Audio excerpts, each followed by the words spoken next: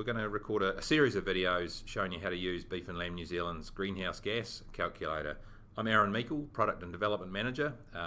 I'll be asking some questions as we go through, I guess, but I'm joined by Ben Hancock, who's whole farm data lead at Beef and Lamb New Zealand, and Ben was fairly intimately involved and still intimately involved in the development of this tool. So first video here, we're going to go through where you find the tool, how you log in, create your account, and how you basically set up some of the basics of the farm. But Ben, one of the people are obviously coming to use this. What's the driver behind the tool? Why do we want a greenhouse gas calculator at Beef and Lamb New Zealand?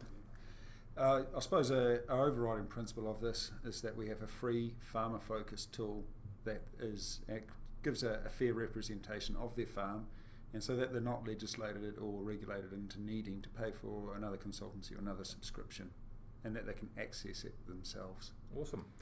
All right, so how about we're here on the Beef and Lamb New Zealand website. How about you show us where we find the tool, how farmers can log into it? Yep, so when you land on the Beef and Lamb New Zealand website, up the top here you'll have your login or register. So if you've got an account already set up, it'll come through, and so we'll be using Aaron's one today, but if you don't have an account you can run through here and set it up.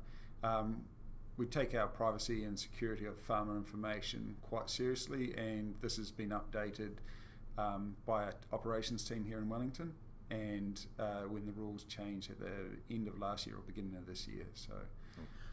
And this is the same, so if you go ahead and log in, this is the same process that people log in when they register as a voter, so it's got that level of security behind it as well. So once you've logged into that dashboard, this is what you'll find, the bunch of tiles, and sitting right there is the greenhouse gas calculator. Yep.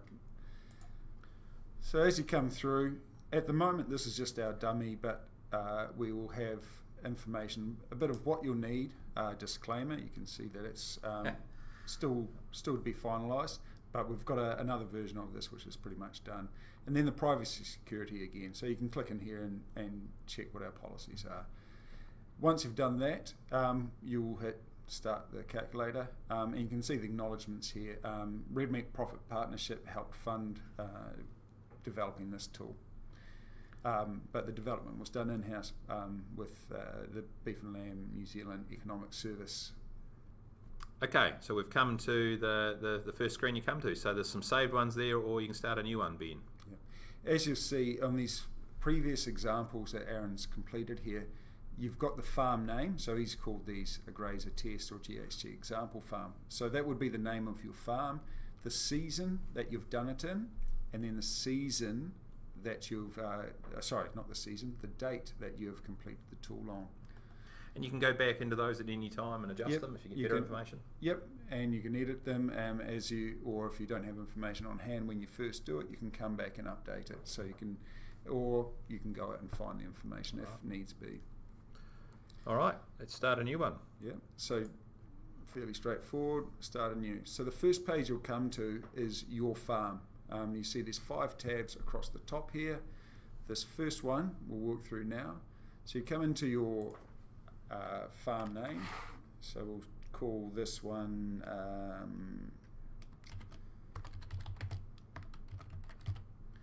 the video farm.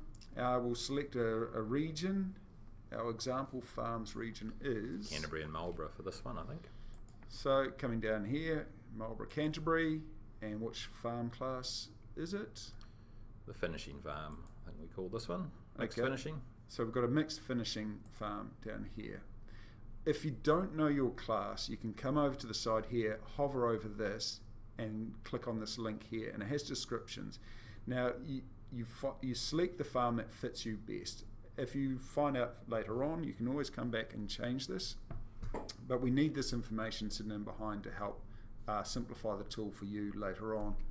And there's also the user guide which you can download or print, which is all this step by step as well that we're going to work through today, and it has that explanation of farm classes in there as well. Yeah, so you find the one that's best fit. You might not be 100% matching up, but it's find the best description that describes your farm. Then we come down to the farm trading account GST number. Now I've already mentioned that we will not share any information from these files, but what we need to meet the He Waka Eke Noa milestones is we need to report the number of farms that have done this, and talking with our economic service managers and a range of other stakeholders, what is the best unique identifier of a farm business. This has been the most popular or the most ubiquitous ID. So we will not share this information, but we just need it for counting. So say if I went and did my family's farm, and then my parents went and did their family's farm, the family farm, and then the accountant did it as well, we're still only counting one farm. And so we're not double counting, and that just gives us a bit more confidence when we report back to He Waka Eke Noa. So this will not be repeated. And again, this is private. We don't see it. We're not asking for any financial information. You'll see later on, this is just solely used as that unique identifier. Right. Then we come into total farm area. So for this, our example farm that we're using, 1,074 hectares. We come down. The effective area is 1,100 hectares, and the season that we're analysing is 2015. And see, we've got this popping up here again to make life easier. And that's a key point, I guess. We want to make sure your analysis season in this matches the one when we talk about financial statements and fertiliser summaries and so on. Important to them. Because is that going back and looking up some information from the economic service in there? Correct. So I'll talk about this a bit when we get to the livestock reconciliations.